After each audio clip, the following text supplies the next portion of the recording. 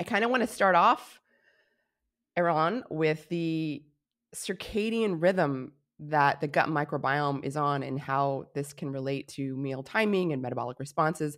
We have talked quite a bit about circadian rhythms on the podcast, from the master circadian clock in our suprachiasmatic nucleus and how light resets that clock, and how there's peripheral circadian clocks in other organs such as the liver, and how food intake is the major signal that resets that clock. So a few years back, your lab discovered that the bacteria that reside in our gut have their own circadian rhythms. So can you maybe just explain a little bit about this to people?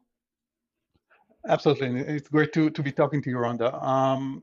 We have done a lot of research in trying to understand better how the composition of diet impacts our gut microbes, and through interactions with our microbes mediate metabolic health and metabolic disease. But surprisingly, we stumbled upon a quite major discovery in which not only the composition of diet impacts our gut microbes, but actually the timing of diet has an independent and very peculiar effect on the composition and on the function of our gut microbes. And through these time-dependent interactions, our gut microbiome can independently impact our metabolic health or our propensity to develop diseases such as obesity and type 2 diabetes. And basically the discovery came across a very laborious project in which we tried to characterize the composition and the function of our gut microbes at different time points along a 24-hour cycle. So basically my students sampled mice or humans each every 4 hours of an entire 24-hour cycle.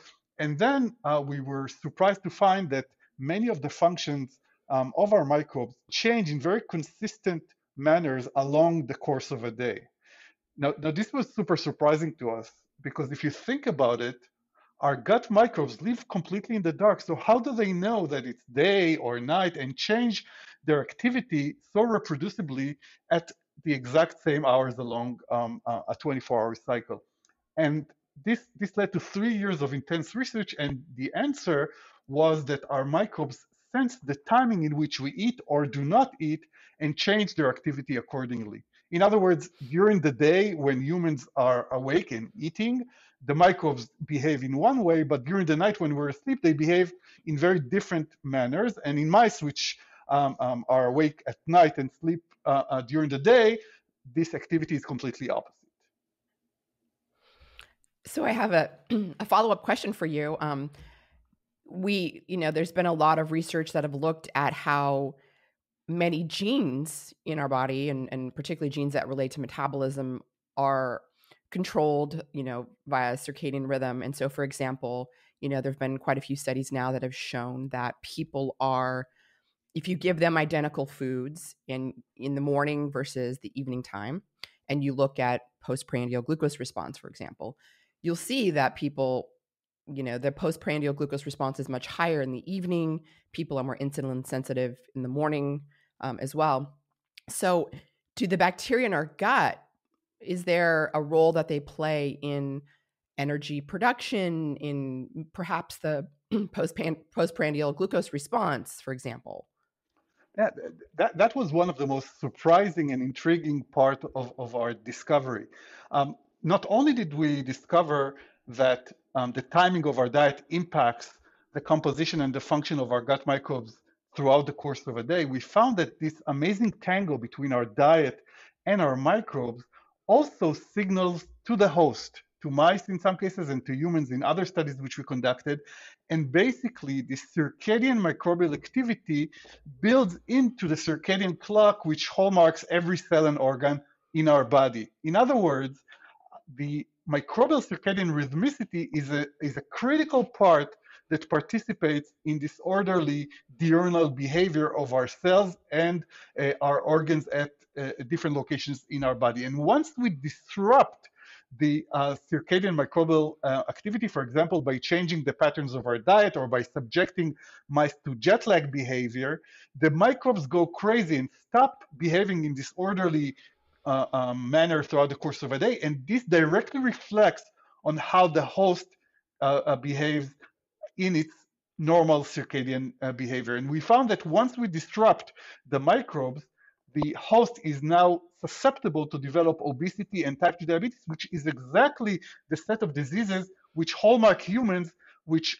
feature a chronic disturbance in their wake sleep patterns, such as shift workers that are at a substantial risk of developing obesity and type 2 diabetes. And for many years, we didn't know what was the missing link that caused this risk behavior. And now we think that at least part of the answer lies within the microbes themselves. Do you think that there's any potential solutions for example, shift workers who are awake in the evening hours and eating food? So we've learned a lot about time restricted eating or time restricted feeding and how that can potentially positively impact, a shift worker's metabolism if they try to limit their food, for example, into a certain time window, maybe 10 hours, rather than, eating throughout the time that they're awake at night. Do you think that this also has implications for affecting the gut microbiome as well, doing this time restricted eating if you're a shift worker or even in general? Absolutely. And what we've discovered, at least in mice, and also to some extent, we and others have discovered this to occur in humans, is that the dominant factor that determines the diurnal activity of microbes throughout the course of a day is the timing of our feeding.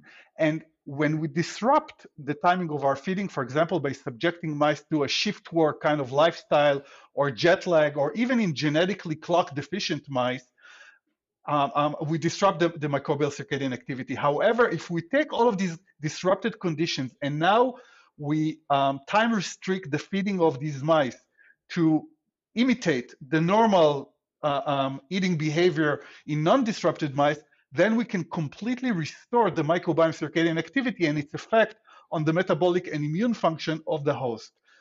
So at least in mice and to some extent in humans, indeed, time-restricted feeding could restore an altered microbial behavior across the course of a 24-hour cycle.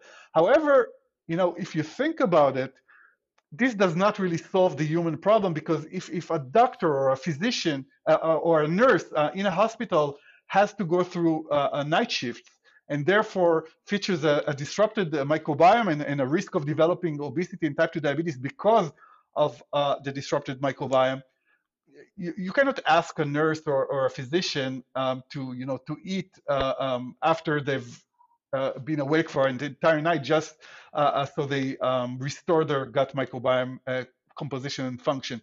So what we're trying to do is to decode the molecular mechanisms by which our microbes communicate with our host cells at different time points throughout the course of a day. And when we understand what goes wrong, what gets disrupted when the circadian rhythm is disturbed, maybe we could develop new interventions that would enable the microbes to now correctly signal to the host and to avoid these risk behaviors and these susceptibility to disease.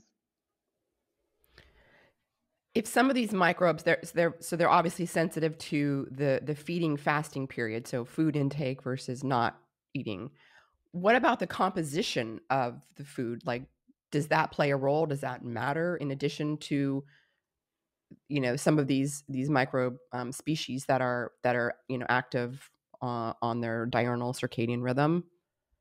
I think that of all the different environmental factors that affect us humans and surround us, our stress levels, the medications we take, where we live, and how we conduct our lives, the composition of the diet is probably the most important and most dominant factor which impacts our gut microbes. And this has been shown by us in the Personalized Nutrition Project, but it has been extensively shown by many others. And I think it is safe to say that of all the features that we and others are studying, there's nothing more important and dominant than the composition of our diet.